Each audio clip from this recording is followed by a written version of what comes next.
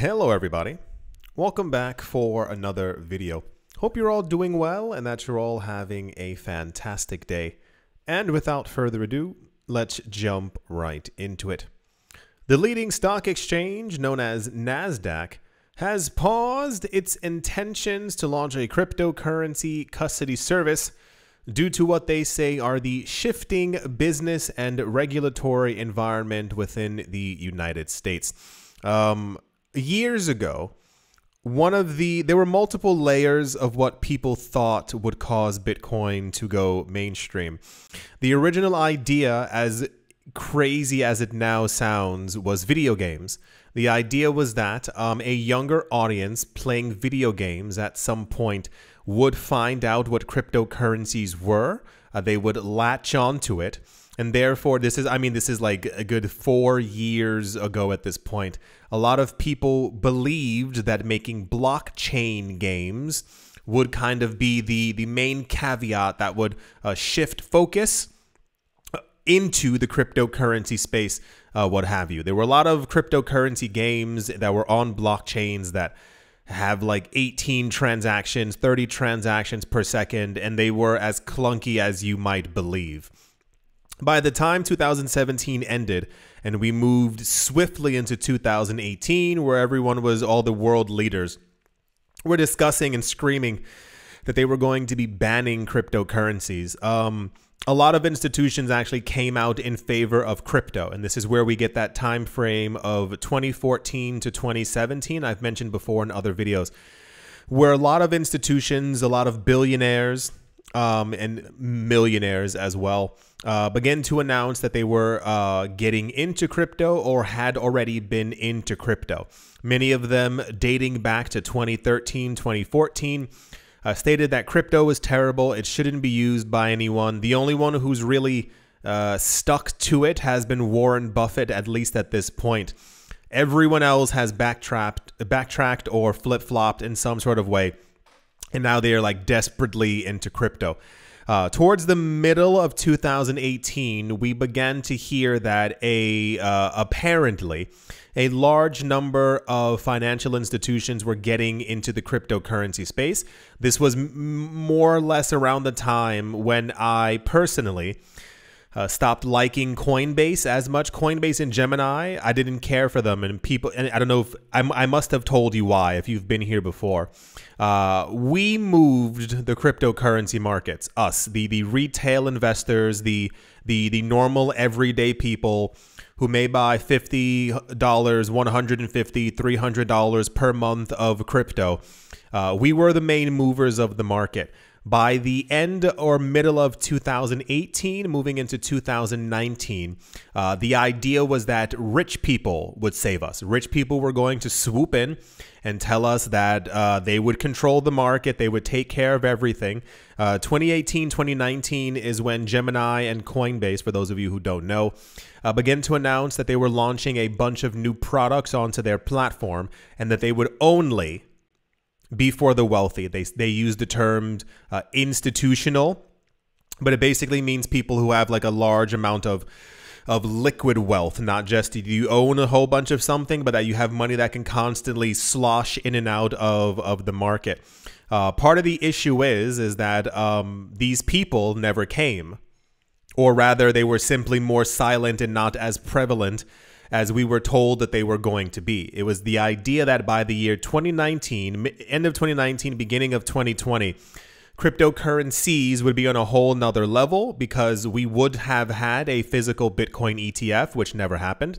We would have had mainstream custody solutions. That is to say, the larger institutions would have rushed desperately into crypto to be able to hold, buy, and sell it for everyday normal people. This is why I mentioned a couple of years ago, when we hear now that banks are actively getting licenses and are trying to make sure that they can hold, buy, sell, custody cryptocurrencies for their customers. I didn't expect this for another 10 to 15 years because of how adamantly everyone was announcing out loud that they were not going to get into the cryptocurrency space because it was only for criminals or people who didn't understand finance. So whenever we hear that billionaires are like, oh no, I've been here for a long time. This is why I always go, of course you were. You told everyone years ago not to get into it so that they would be afraid, prices would fall, and that they could buy up all the coins. And this is where these mega whales come from. The NASDAQ and the New York Stock Exchange were actually two of the entities who announced many years ago that they were going to get into the cryptocurrency space, which for me, as you know, one would assume logically, if you're in a space, if you're in a market that no one allegedly wants to touch, no one wants to be near it, it's terrible, it's awful, it smells, and then you have the two largest stock exchanges on the planet announcing that they're getting into it, it causes a lot of fuss and a lot of hubbub. For those of you not looking at the screen, this is an old article. It says 22nd of January 2019. This was around the time where the CEO of the NASDAQ and the New York Stock Exchange both announced that they believed that Bitcoin would be a world currency. And I hold back when it comes to saying the only currency, but that was kind of the general sentiment that we were given from these institutions. And this is where a lot of once again, the crypto exchanges kind of changed their mindset. The people who built up their platforms and who were giving them money after all these years were no longer a priority when it came to building up the cryptocurrency sector, as it were. So NASDAQ and the New York Stock Exchange both announced that they would be creating something. For those of you who don't remember what the other one was, it was called BACKT.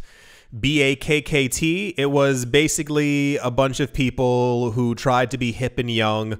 Instead of spelling it B-A-C-K-E-D, like this exchange is backed by Bitcoin, they wrote B-A-K-K-T, trying to play off of the words from HODL, which is a misspelling of the word hold. And they launched back in an effort to try and get more institutions into the space. But this ended up being very similar to what JP Morgan did. A number of years ago, JP Morgan launched JP Morgan Coin, assuming that institutions and people would fall over themselves for this coin, as they were actually calling it. A number of years ago, one of the main ideas from people within government and the banking sector is that we, me, you, I, us, were far too dumb to understand finance. That this isn't a joke. That we were too dumb to understand finance in any capacity, and that we simply wanted a new form of money, something digital. And therefore, this is where we got the idea of central bank digital currencies and JP Morgan coin. If you remember at the beginning of beginning or middle of 2020, I don't remember the time frame anymore, of when the entire Wall Street bets thing was happening. And we were talking about it on this channel. And one of the main things that kept on popping up is that normal everyday people were making money from the Wall Street bets subreddit. And they were making money off of Dogecoin and off of GameStop and also Bed Bath & Beyond, and you name it. A large number of very vocal millionaires and billionaires began to go on CNBC and Fox Business, saying that everyone who was doing this was essentially a loser. I left I mean, this is old. I left you a link years ago of one of the news stories where this guy, I think it was on CNBC, and he sat there very smug, and he was saying he thought the idea of normal people being in the market was nonsense. You find this out later that, of course, he had money in one of the hedge funds that was losing all of their money. So his idea was simply, if I can make all these people feel bad, they'll leave the market, because making money isn't for normal people.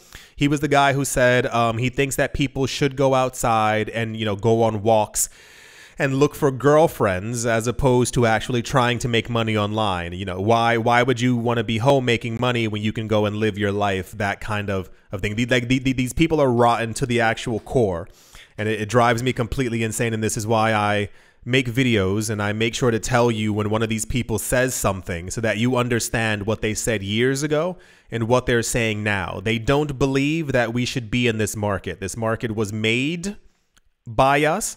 It was held up by us.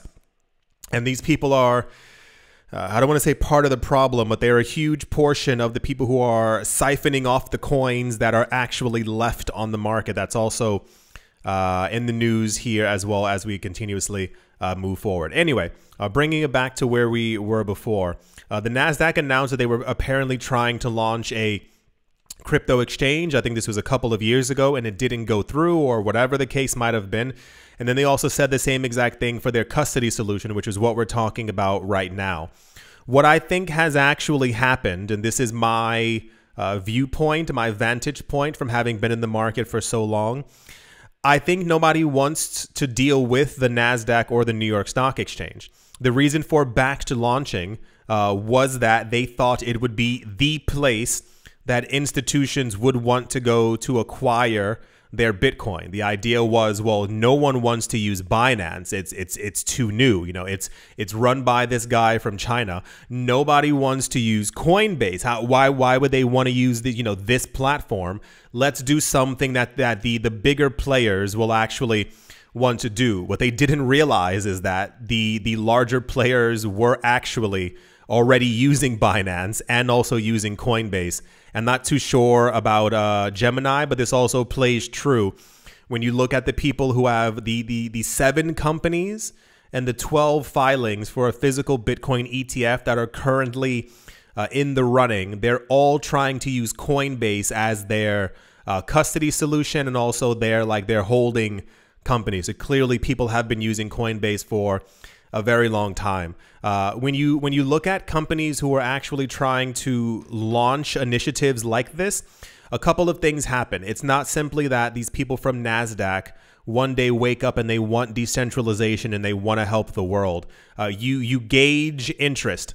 You send out newsletters, you talk to the largest investors and you go, would you be interested in this product? Because it costs billions of dollars to build these things. It's not like you hire someone from Fiverr, they make you a website and you go, okay, cool, this is it. This is what we got. It takes a lot of planning and a lot of things.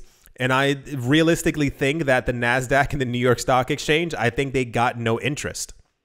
We had news, I think maybe the beginning of this summer, maybe sometime in spring, where apparently Bakkt, they have I think a Bitcoin futures trading platform. And apparently they had, I think one day they had 0%, $0 trading volume. Think of that. 0. No one used it. No one wanted to use it. And I think this is kind of where it is. But it's an easier scapegoat as the NASDAQ to say, oh no, we don't want to do it because of the regulatory environment. You're the NASDAQ. Like, you can get anything pushed through that you want to get pushed through. Like, you are the holder of securities. You are the stock market within the United States of America. I don't believe for a second being run by 100 millionaires and billionaires who probably sit on the board, that one of them didn't know anyone in the SEC and therefore couldn't get this actually pushed through. Several individuals, such as Coinbase's CEO Brian Armstrong and Circle's boss Jeremy Allaire, have criticized the American watchdogs, the SEC, for their approach towards the digital asset industry, claiming it could push investors and capital abroad, which it has already done. This is also another really weird, the word's not reflection, kind of, I'll use the word reflection. The generalized idea years ago, and this is what I tried to let people understand, but I think people don't want to hear a lot of what I have to say because I think it's far too logical for people. If you don't allow people to do what they want to do within your borders, they will simply leave. It's not a question of, oh, people will sit still while we make sure that they don't have what they want in the cryptocurrency space. No, of course, people got up and they moved. That's why one of the first places to have a physical Bitcoin ETF was Canada, because Canada was like, okay, cool. Let's make cryptocurrency regulations. Let's give a physical Bitcoin and Ethereum ETF. And remember, we had news that a couple of banks announced that they were simply going up to Canada to deal with what they had to do or whatever they were trying to do with the actual Bitcoin ETF. I think a lot of the regulators within the United States live under the impression that they can take as long as they want to do something and everyone else simply has to adhere to it. This is why every other time that we get news that Japan, that Hong Kong, that Singapore, that Dubai, that London, that Paris, that Germany has great cryptocurrency. All these different countries, they're siphoning away money that could have stayed or would have stayed within the United States. But that's an entirely different discussion altogether. So yeah, the people from the NASDAQ have said, or at least stated right now, we've heard this before, and it usually is not completely true. They've stated before that it's on hold, regulatory environment. They probably have asked a number of people, would you do this? And people simply came back with like, no, we have no interest in using you because we're using other platforms. It's not like this isn't 1992. The NASDAQ and the New York Stock Exchange aren't the only platforms out there that people can use to trade money or to do other things with, especially not within the cryptocurrency space. Anyway, I found this very interesting that they thought of putting out something like this as if we're supposed to be like, oh my gosh, even the NASDAQ? No, that's complete nonsense. They can get anything pushed through that they want. They probably have no interest, and they probably don't want another situation like the New York Stock Exchange and backed where no one's using them. Part of the lie that we've been told over the course of the last couple of years is that Binance and Coinbase are terrible and no one should be using them. They're only for, lower than, et cetera, but that's where all the money is flowing to. And you can't, as the NASDAQ, say that you launched something for crypto. Like, think of a market that's going to be worth trillions of dollars, and then you have no one using it because they would rather use Binance and Coinbase. So I assume when the market does pick back up, I mean like completely go insane, the NASDAQ will then announce, oh, we got the paperwork. Isn't that amazing? That kind of thing. But I still think people won't use them because you waited too long. You had the chance to do this back in 2017, 2018. You waited all these years for what? Everyone else has an established platform that they're already using, that they have been using for years. Anyway, that's the NASDAQ. Apparently can't launch their crypto services because of regulatory compliance. I'm sure that's what it is. Okay, let's move on. Also in the news, it says XRP wallets holding at least 1 million XRP have surged to over 1,900 wallets amid the growing interest in XRP following the lawsuit victory. The amount of whale news is creeping its head back into the crypto news. It was away for a couple of weeks. We hear a lot, often, from whale report type of places that people are buying, or like a huge movement of coins have moved. We're starting to get once again exactly which wallets they're moving into and how much accumulation is actually happening. It's once again one thing to hear that a company maybe bought $10 million of a coin, but to see the actual wallet addresses that have been accumulating for a while is something completely different. It says, following the recent legal victory, XRP has seen a significant increase in demand, prompting investors to bolster their holdings. As a result, the number of XRP wallets holding at least 1 million coins went over 1,900, according to real-time on-chain data provided by the XRP ledger analytics firm, a platform known as richest. That seems completely logical. Here's a little chart right here. It's maybe a little bit easier to see. Apparently there are a lot of wallets that hold, I'm actually kind of shocked at this, that hold over 1 million XRP. It's probably maybe just roughly around like 2,000 or something like that, or near it. And a lot of other people, of course, the number gets a lot larger the lower the amount actually ends up going. We've known about heavy XRP accumulation for a while the lawsuit was in its, beginning stages. We had a lot of news that people around the world were buying a lot of XRP.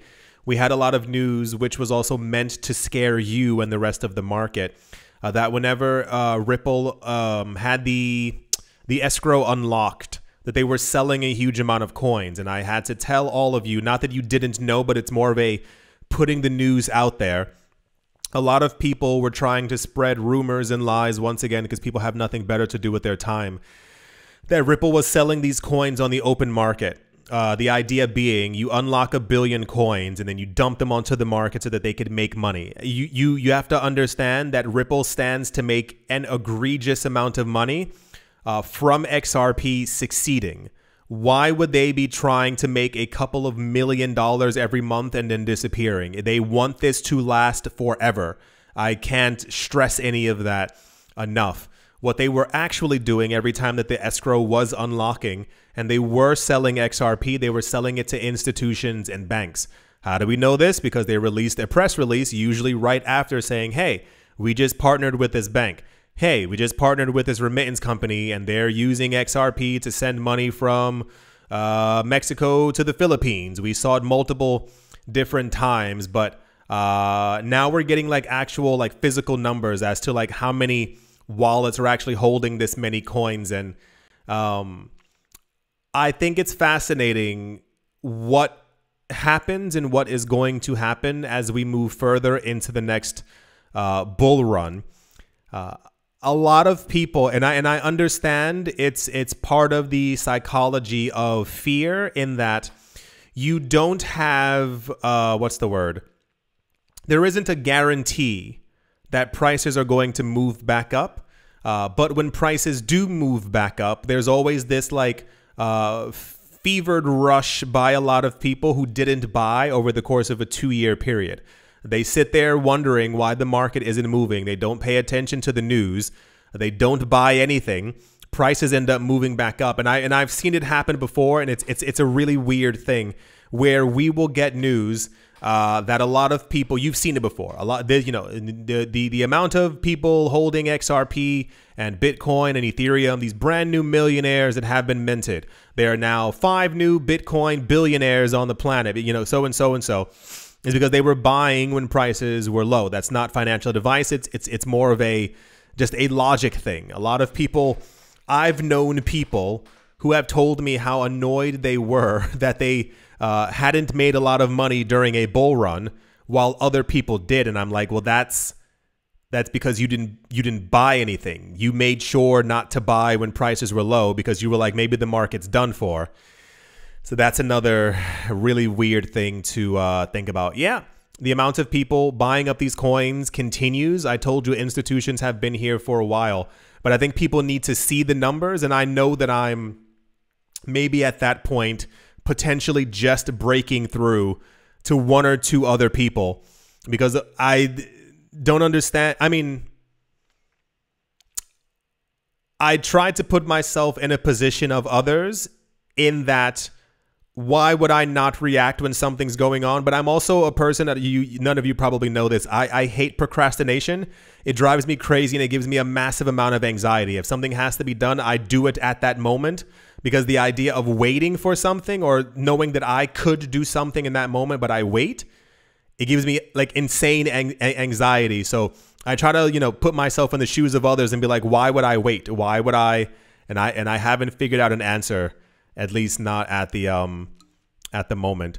Tying directly into this news as well. This website's very weird. They keep cutting off like the top half of the information, and I'm not really sure why. Something's wrong with their platform.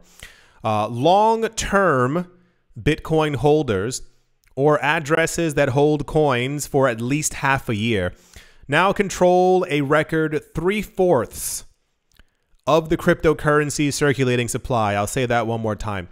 There's a different way to gauge when a bull run is going to happen. It's not so much that prices are rumbling and things are going up. It's when a coin is becoming relatively illiquid. And it's not that Bitcoin's market is slowing down. It's not that there's not hundreds of millions of billions of dollars flowing through Bitcoin. It's the amount of Bitcoin that is accumulated against the amount of time that it's being held. If you buy a Bitcoin and you trade it the next day, you are clearly a cryptocurrency trader. If you buy a coin and you hold it for 10 days, it appears that you're trying to find a better price to be able to sell it. One of the larger metrics is if you are holding your coins for half of a year to a year 3 years, 4 years. It appears as if you are accumulating with no intent of selling anytime soon, and or selling when you believe that the market is peaking or has peaked. It's another one of the metrics. We get constant news all the time, and I am happy for the people who are actually here. I noticed that a lot of other cryptocurrency YouTube channels, I click through them sometimes because I want to see not what's going on, but try to understand the mindset of some of these other channels who sometimes get 9 times, 10 times, 15 times the amount of views that I get. And it's mainly like these, let's do a technical analysis, and they can't really tell you anything because the chart is going to move on its own based off of whales and their actual interactions with the market. There's never any actual news of what's taking place or as to why X is happening. It's more of a, let me give you the hype that's currently going on. We here, and when I say that I'm happy that you're all here, is because I try my best as I can to give you what real news there actually is out there. I want you to understand when I say that all the Bitcoin is almost gone, you understand that all the Bitcoin is almost gone. When I tell you that whales are buying huge amounts of XRP, you understand that the richest people on the planet are aiming for a $10, $15, $25 XRP, and this is why they're accumulating so much. When I tell you that Ethereum is going to transition to proof of stake and going to have staking, and people are not going to dump their coins onto the market because they're anticipating that this is going to be the new way to make passive income, that's why I tell you these things. When you talk about that, the entirety of Bitcoin's circulating supply is not a lot.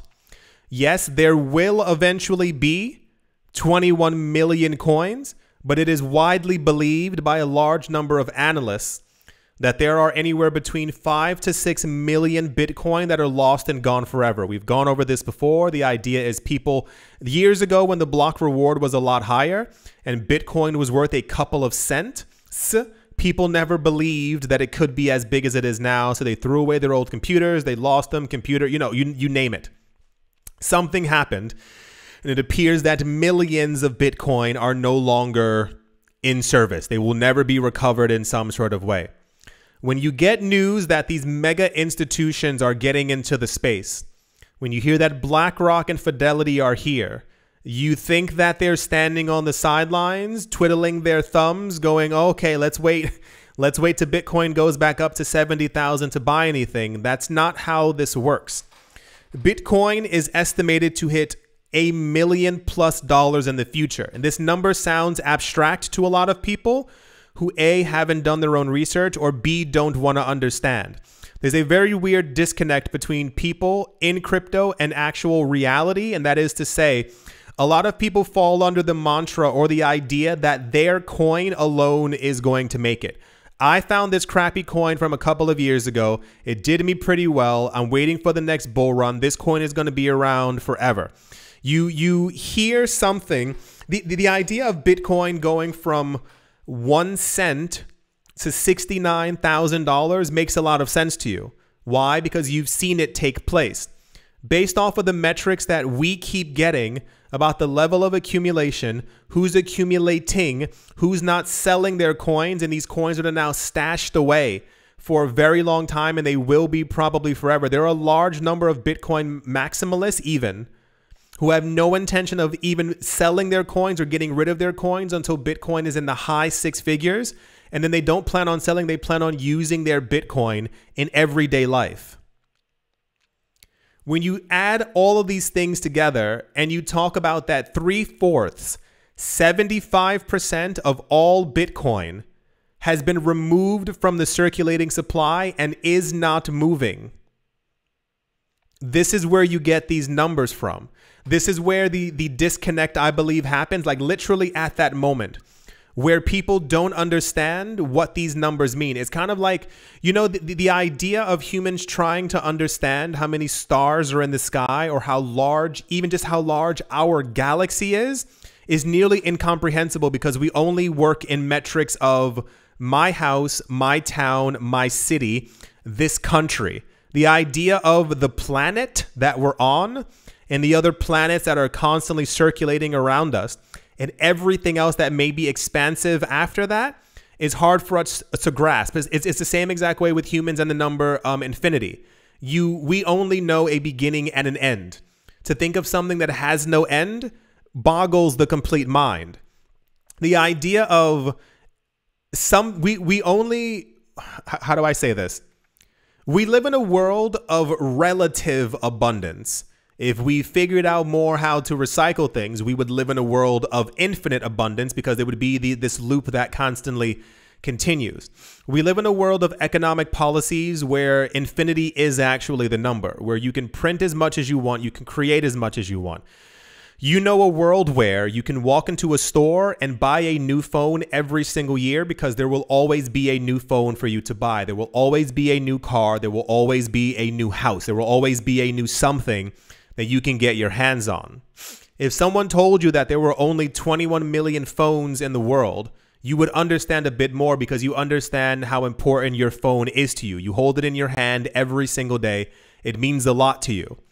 When someone says that there are only 21 million of a number on a screen, it's difficult for us to understand it because even if you look right here, this is a number on the screen. It means nearly nothing to us. We know that if someone decides to edit it, this number can change. Bitcoin's number cannot and will not change. We are living in a very interesting time now, and I think the only thing that's going to alleviate a large portion of this is the future. That sounds weird, I know. The amount of people who are into crypto, and I mean really into it. I'm not talking about the people who are here for Pepe or here to see what these other nonsense coins are going to do. The people who are really, who stick with this channel, who are here all the time. Hello to all of you out there who understand what Bitcoin is, who understand what Ethereum is. And then the other fraction of them who don't even hold some of the largest coins. We're going to get to a point in life where Bitcoin hits $500,000 per coin, and the light is going to turn on above a lot of people's heads, almost like a cartoon, where they will understand that they had the opportunity to purchase this when the price was a lot lower. And this goes for every single coin. For a lot of you, this may be your first market cycle, but for a lot of you, it also will not be your last. You will be here for other market cycles, and you will understand what it means when you see that prices simply aren't moving. It's not a thing for you to be like, well, that's it, cool, prices aren't moving, I'm out of the market. I've noticed it's so apparent and so immediate when prices are dropping or when the market is stagnant. My views also literally will match mathematically what's happened with the market. The moment the market goes back up, even if it's just for 5 days, I see my views change as well. It's people who hop onto the bandwagon when it's convenient for them.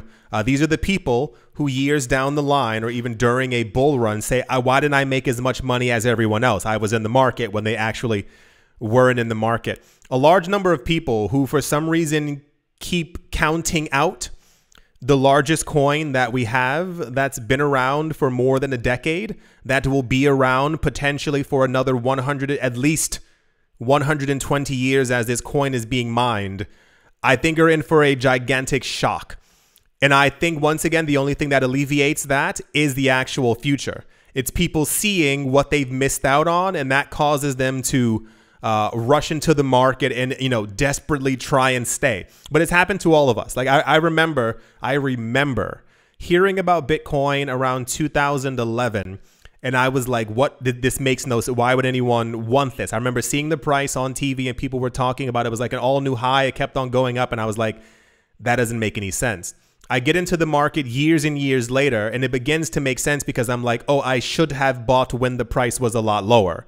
It's this kind of thing, but it's just seemingly a cycle for everyone out there when it comes to getting into the market. Data tracked by blockchain analytics firm Glassnode shows that the balance held in wallets that have been holding for at least more than half a year, or around half a year, increased by 62,000 Bitcoin.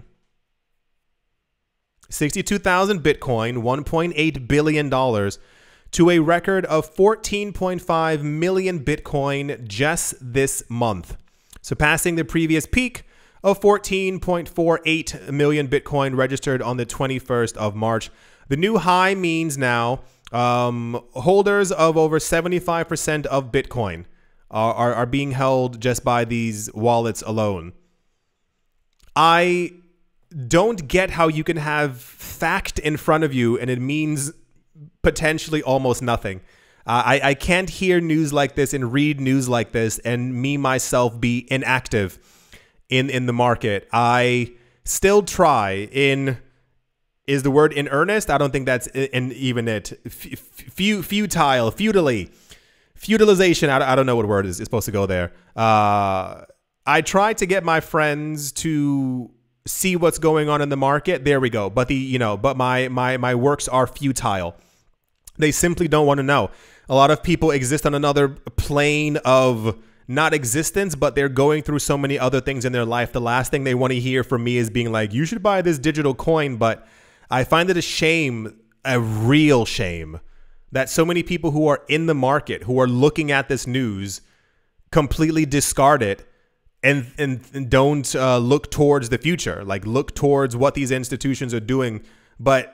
And I say this in the most unmean way possible. The reason why a lot of people have generational wealth is because they look deep forward. It's not I'm doing this for the next month. It's what I'm building is going to last me for 15 to 20 years. And in 15 to 20 years, the amount that I will have will be able to last for the next generations. And this is what I think we're seeing right now. Last thought. It's always the thing that gets me is the $100 million Bitcoin price prediction. That forever always sticks in my head.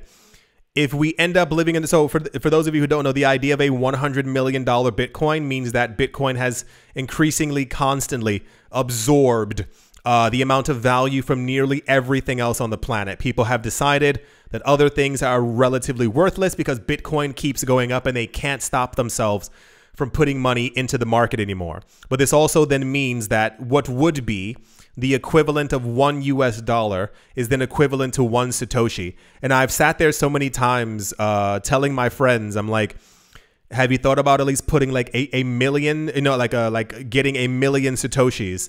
And they look at me like I'm completely insane because I'm like, I personally find it that it would be really cool if I told my friend to get this thing that ended up being worth that much, and basically they put $300 into the market to make $1 million over the next couple of, potentially decades. But yeah, so the news is the amount of Bitcoin being accumulated continues to increase. It is going into what you may call diamond hands. They're holding for a very long time.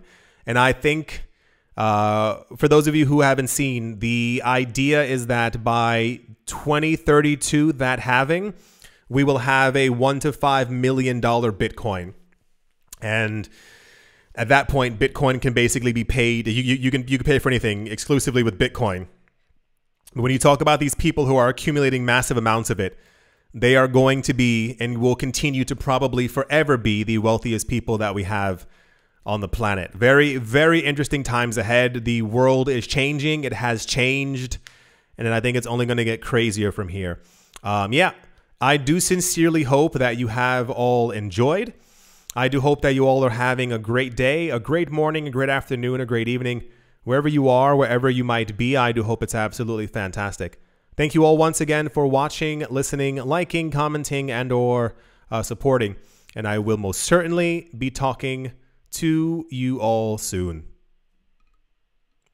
See you.